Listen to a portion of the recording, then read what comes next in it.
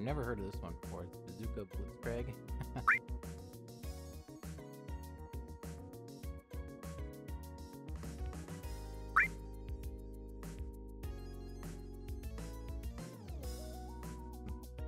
Pretty deep scratches there on the bottom.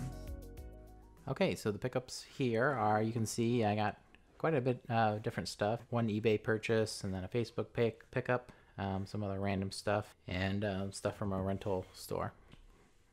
As you can see here, I got should be 11 boxes, and I got this off of eBay. One of the eBay sellers that I'd bought from before, a big lot of SNES games, and they had posted up some more, so I went ahead and made another purchase. It's 11 boxes, and it was 80 bucks for it, which is pretty good. I'm still working really hard and trying to get more boxes for the collection. As long as I can get them cheap, that's kind of my goal, is to get the boxes, and then I'll just hold on to them until I get the games.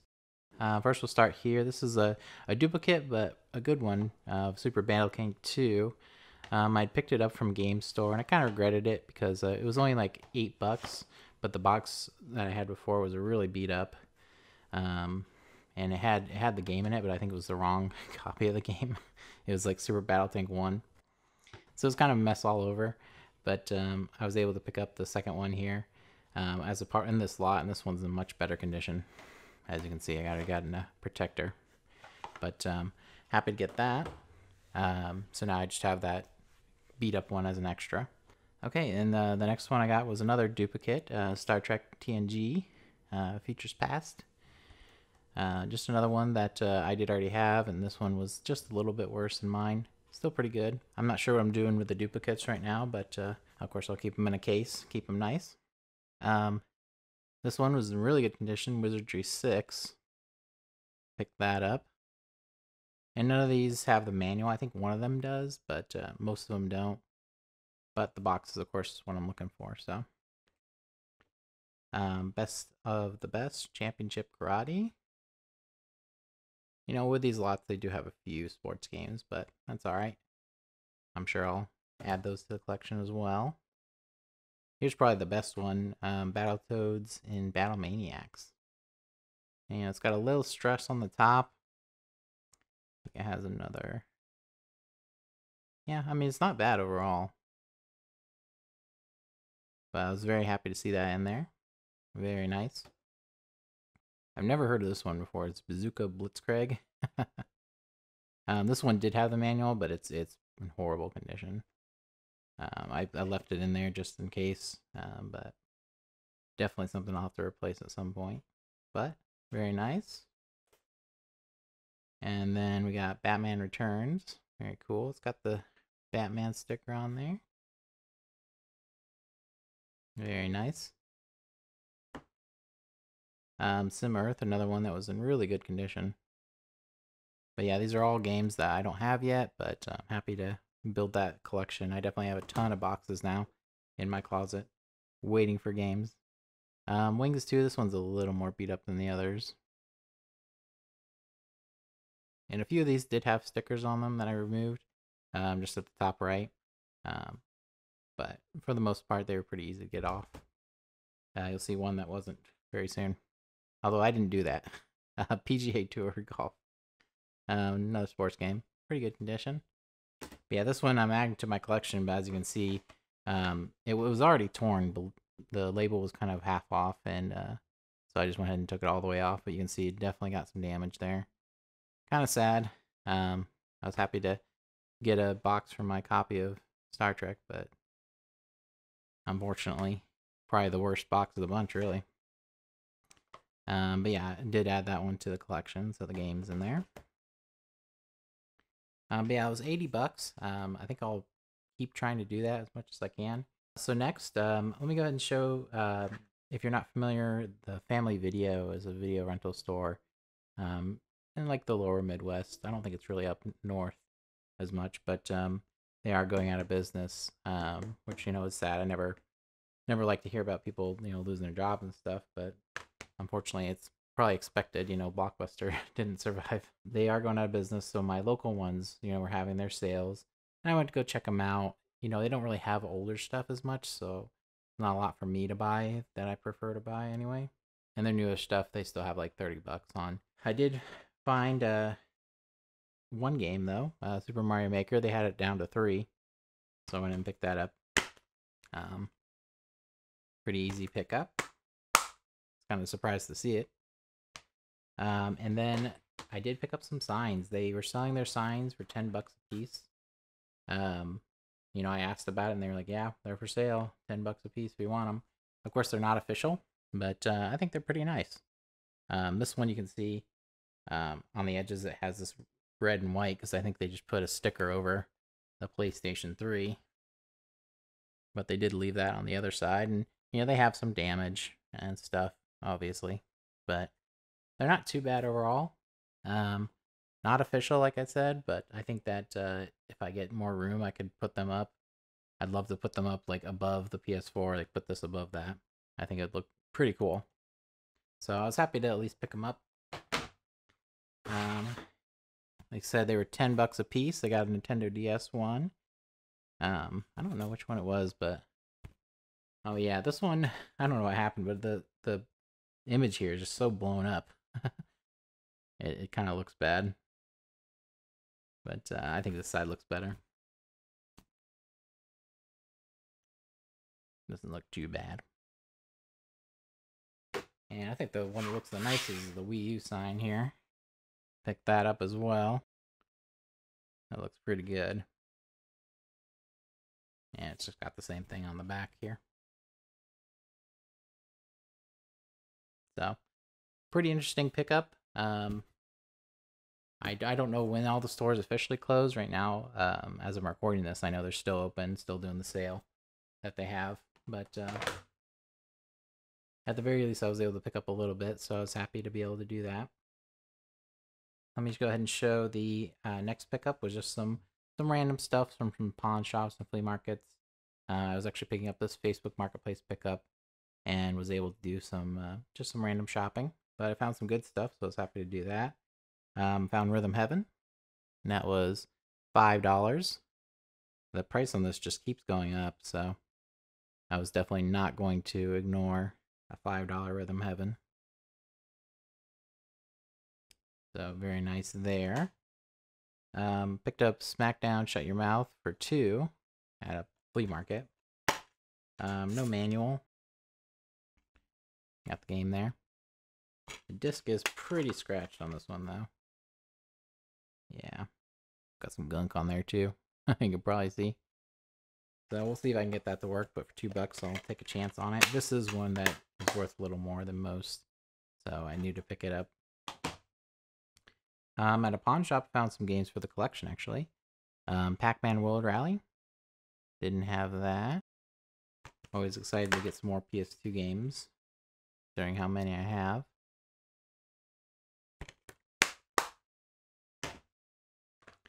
And then The Shield, the game. They're both $2 a piece, so that's the exact price I want for this kind of stuff. Yeah, I'm noticing there's like a sticker residue. There's a little sticky there. To get that off, not a big deal. And the last pickup I have was that Facebook Marketplace pickup I mentioned. 2 PS2s for $20 a piece. I did already plug them in and test them. They're pretty dirty. This one, you know, is missing the back, which I actually had one a while ago that was also missing the back, so I don't know how that happens, but they both have hard drives, which is good. This one has a 250, and the big one has a 80. But yeah, like I said, I plugged them in, tested them. They work just fine. Turn on, play games, play DVDs.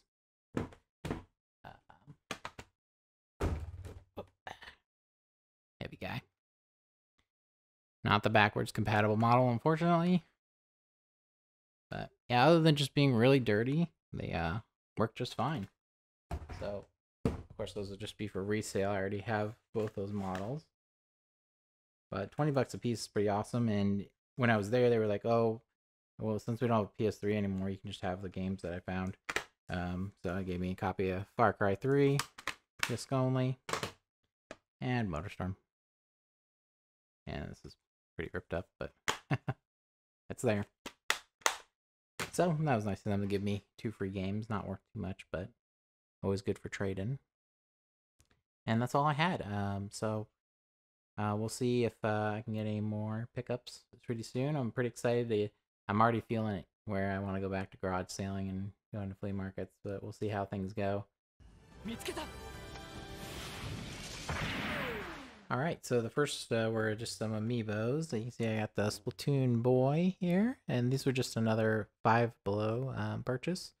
I think it is pretty worth it to go in there every so often because I seem to be finding they're getting amiibos pretty consistently. I just picked up Zero Suit Samus from there for $5, and so now they had a Splatoon boy and girl. They had a bunch of each, and they also had some Mr. Rossetti, which I already have, so I didn't pick up. You know, it might be worth picking up since they have so many, like picking up multiple, but I think you'd have to wait a while to really, you know, be able to resell or anything. Not a big deal. I just picked up one of each since I needed them for the collection, but you know, $5 a piece, that's pretty awesome to get for, you know, basically a new box copy of it, of an amiibo. As you can see here, I'm pretty excited about it. I got the Super Mario Brothers 25th Anniversary DSi XL red. Has a weird stylus that kind of extends. Not sure what that's about, but it's not in perfect condition. You can see there's some like rubbing. I think the black is wearing off, and like that's what's causing it. It works just fine, but there is like kind of you can see some pretty deep scratches there on the bottom. It works fine as well though. This was at a pawn shop actually that I was checking out after picking up the PlayStation here, and they had for $50, which you know, I really thought about it because that is more than I'd like to spend. It did come with some games, as you can see, but $50 is still quite a bit from what I normally try to pay. But I decided it was worth it because I don't really have a lot of these special editions, and I really want to try to get them. But most of them that I have are just different color variants, so I was happy to get a special edition like this. Which is pretty cool, I thought anyway. And you know, you can see it came with a charger, it had a case, and it had a 16 gigabyte SD card. I'm surprised those aren't worth more. Those tiny SD cards. But it had Hannah Montana, Cars, Vampire Secrets, Mystery Case Files, Millionaire, and Lego Pirates of the Caribbean. So nothing too great there. I have a stack here, pretty exciting, of some more SNES boxes. I've been doing this a lot from a seller that's been selling a lot of their boxes, and they're willing to give a bit of a discount on these. And this is another one where I got 6 boxes for around $35 with shipping, so that's pretty awesome to add these to the collection. There's 3 of them are going right into my shelf because I have the games for them. But the first one here is Bugs Bunny Rabbit Rampage. And I wouldn't say any of them are perfect. This one's in pretty good condition. Got a few crease issues. Yeah, I guess the bottom's kind of bad, but pretty good overall. No manuals or inserts, just the boxes. This one you can see is probably one of the worst ones. This Red Line F1 Racer. The front's kind of crushed in, but you know, I'm happy to keep growing that box collection. I'm really getting some pretty big stacks of empty boxes where once I start getting more Super Nintendo games, I'll really be able to start filling it out. We got Nickelodeon Ah Real Monsters. Another one that's kind of got some pushed inness, some issues on the top, but overall pretty good. You know, I don't know how much if I even get close to a full collection one day, how much I'll be able to go back and, you know, start being like, okay, this box I want to upgrade. It's probably more likely that I'll just get another copy in a lot and be like, oh, that one's better. So, you know, we'll see. And these 3 I did already have games for, so I was able to complete. Super R-Type, very nice. Pretty awesome. This one's in pretty good condition. Super Return of the Jedi, very nice one. Another crease on the front. I can't remember if there's anything else wrong with this one, but overall not too bad. So that's awesome. And I did get a copy of Revolution X, the Aerosmith game. Pretty awesome. I wonder if having them in cases makes them look better. Because some of these are a little beat up. But the cases make them look good, I guess. This one you can see there's a tear on the top there. In the corner. But still, pretty awesome to get that for 35 bucks. I'm going to keep trying to do that as long as these lots keep going online. Just because I want to keep working on the box collection, and this is really the way I'm doing it until I can do more trade-ins or get really lucky. This is how I'm doing it. So the last pickup here is a PlayStation 3 bundle, which I picked up for 40 bucks. See here, it's got a PlayStation Slim. They did warn me that it does not play DVDs, and unfortunately, it does not. I confirmed it, and I also opened it up and cleaned the laser on the drive, hoping that would fix it, but it did not. I'm not sure what causes that. It seems like a very specific issue. I know there's two lasers in there, one for Blu-ray, one for the DVDs, but for whatever reason, it just does not read DVDs. It goes in. I had the cover off, so I was able to literally see it goes, takes the disc in, spins up, stops, spins up, stops, and then it looks like it tries to eject the disc and then put it back and immediately retract it, sucking it back in to try it again. I assume that's a part of like the system's troubleshooting. It does that a few times and it gives up. And it plays PlayStation 3 games just fine. I tested a few, and I also tested a PS1 game because I was curious, and that also worked. So for 40 bucks, it was a good deal. And I think that I'll still resell it. I'll just have to put in the title that has the DVD issue. But came with a nice controller, which is good. And it had all the cables as well. And also had a third-party controller. Probably won't keep that, but there was a good one in here. It did have Uncharted 3. It also had 2K Sports All-Pro Football 2K8, which is like a $35, $40 game. So that was nice to be able to get that as a part of it. That was one of the reasons why I was willing to do it at 40. That's good anyway, but getting a game that's worth about 40 anyway, well, that'll really help. So that kind of just makes it all the better. But anyway, that's what I have for this kind of smaller pickup, but some nice little bundles. Happy that I'm still picking up stuff, even, during the off season, I guess you would say.